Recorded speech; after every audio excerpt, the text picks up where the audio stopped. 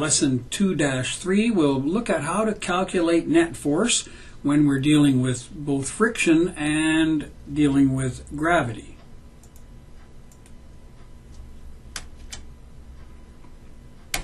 So, if an object is being influenced by forces, it's the net or unbalanced force that causes the acceleration. This is, of course, according to Newton's second law.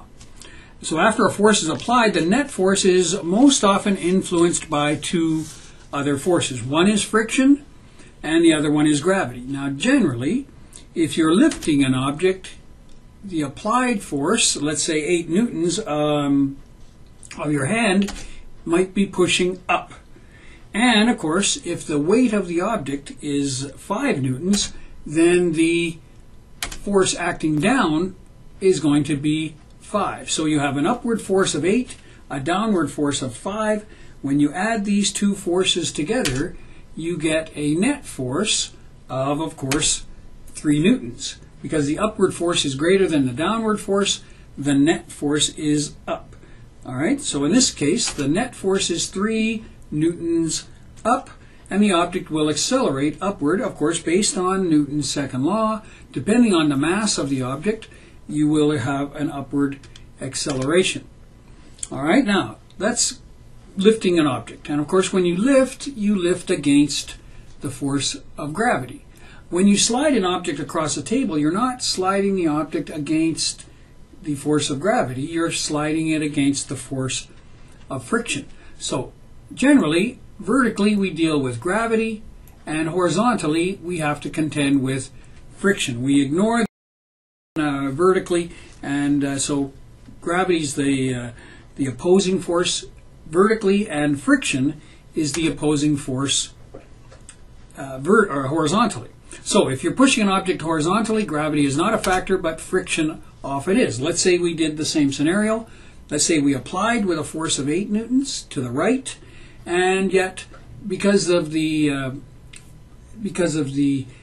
interaction between the two surfaces, let's say a book sliding against a table, there is a force of 5 newtons that opposes your motion, and so we would say that the frictional force is -5. When you add these two as vectors, notice the 8 newtons to the right plus the 5 newtons to the left, you end up with a net force. All right, F net is the sum of all forces. The applied force plus frictional force gives you a net force of 3 newtons, and the object would have a net force to the right, an acceleration to the right. All right, and that's how we deal with calculating net force using either considering either the force of gravity that we contend with or the force of friction that we contend with. And of course, once we've determined the net force, then we can use Newton's second law and, of course, all of the kinematic expressions to solve for any of these unknowns: initial, final, displacement, time, and even acceleration. We'll look at some sample problems that require determining the net force in order to solve these kinematic problems. All right? So example number 1, it says a horizontal force of 20 newtons is applied on a crate with a mass of 20 kilograms. The crate is initially at rest, and the force of friction between the block and the floor is 120. What is the net force?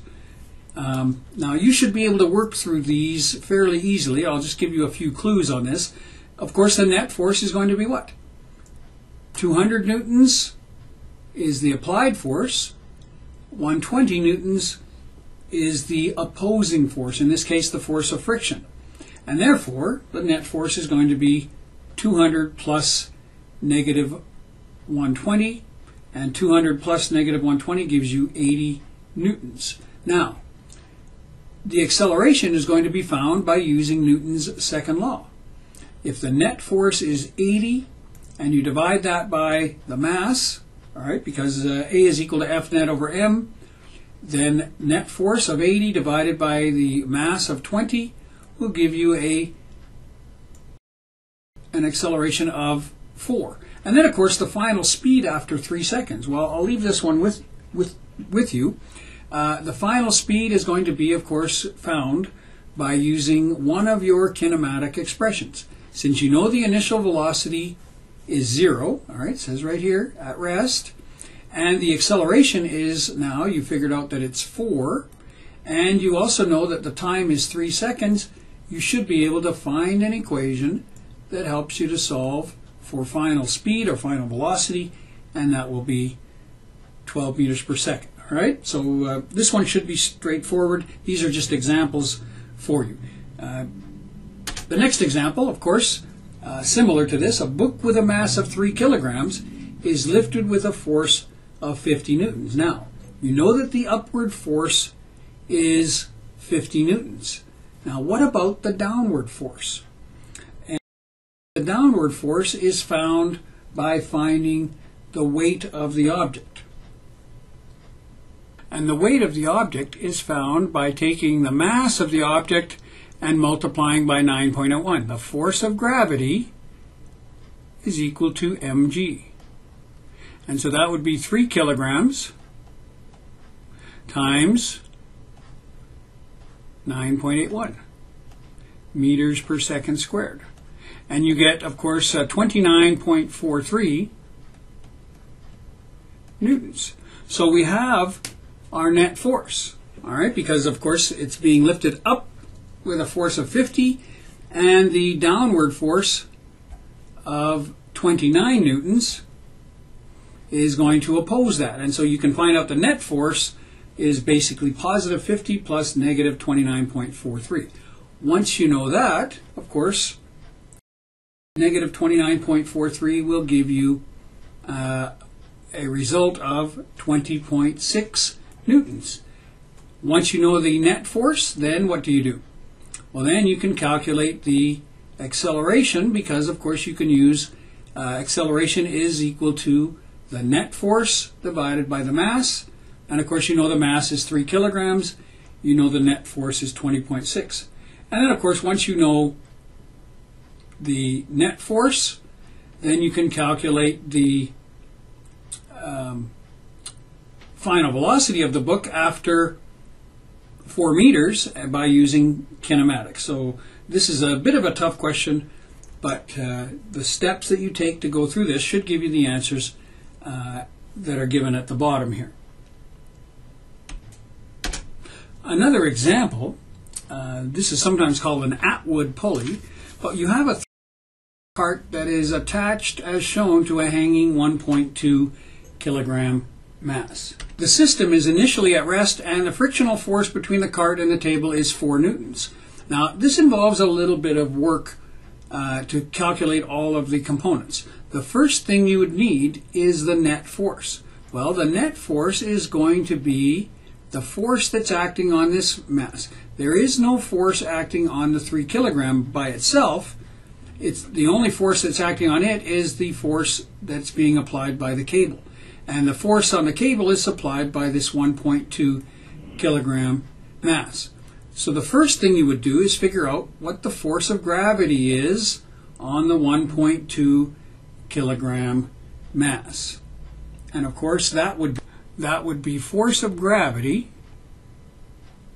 is equal to mg, which is of course 1.2 kilograms times 9.81.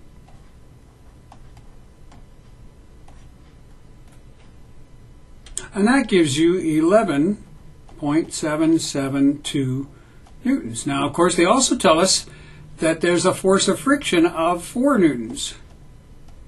And, of course, that means that the net force is going to be 7.772 newtons, or as we mentioned above, 7.8 newtons. And now that we have the net force acting on the system, we can calculate the acceleration of the system. Now, one thing with this type of problem that you also have to consider is that the force is not only acting on the 1.2 kilogram mass, but it's also acting on the 3. So the acceleration needs to be, acceleration is equal to the F net divided by mass, but it's going to be 7.772 divided by the total mass of the system, which is 4.2 kilograms.